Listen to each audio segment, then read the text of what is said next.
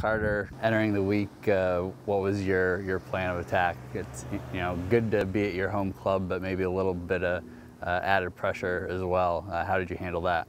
Yeah, there was a lot of pressure stroke play. Knew I would have a little bit of an advantage just because I played here a million times.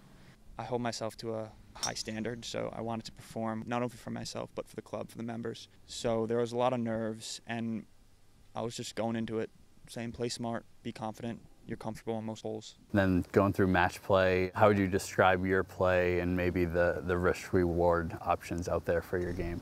So there's a bunch of holes here where driver can be an option, and it can also put you in bad places, especially with how firm these greens are.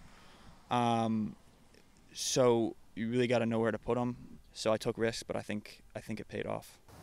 Then in the final this afternoon, a little bit of a slow start, but you hung in there, turned it around at the end. You had a birdie on 9.